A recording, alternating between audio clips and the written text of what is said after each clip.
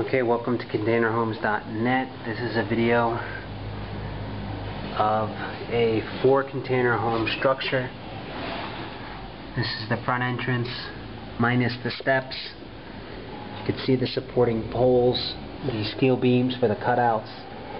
There are the staircases going up. We are now inside. Lots of space. Coming back out, you can see how these were stacked. There's the two 40-foot containers right there, going side by side. Removing this piece here, we could see the insides of the container. Those are now two other 40-footers being stacked in this direction and this direction right here. Right here is a cutout from this part. So this section that we cut out, after we re-support the beams, we place the cutout right there. This whole area right here will be the cement foundation.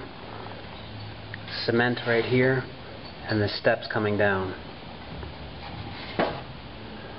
Putting the top back on,